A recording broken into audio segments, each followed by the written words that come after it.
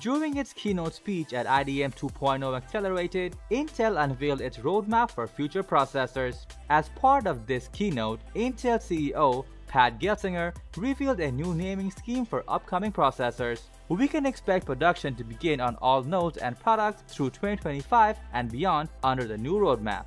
This next generation of processor lineup from Intel is branded as Meteor Lake.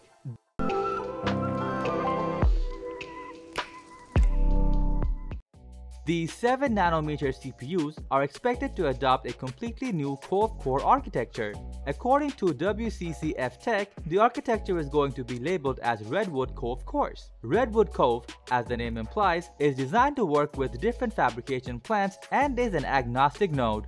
It is also expected that Meteor Lake might exclude ring bus interconnect architecture. Rumor has it that the processor will showcase 3D stacked design and an I/O die. In short, Intel is more or less revamping their CPU architecture to make performance improvements. There is a good chance that the LGA 1700 socket will be retained for the Meteor Lake CPUs.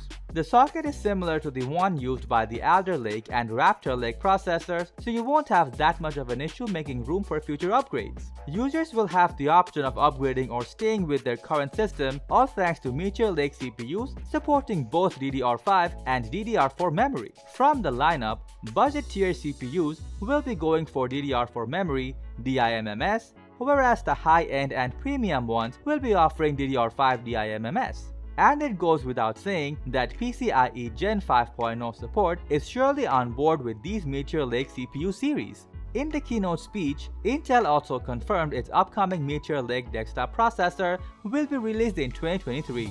Even though it's a long way off, it is exciting to know that Intel is finally going to launch a desktop processor manufactured on 7nm technology.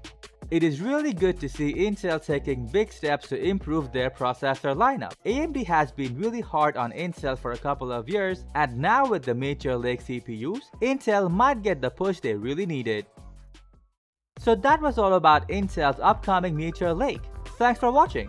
If you found this video helpful, give it a thumbs up, share it with your friends and comment below to let us know your thoughts. Subscribe to our channel and hit the bell icon if you want to see more videos like this on your feed.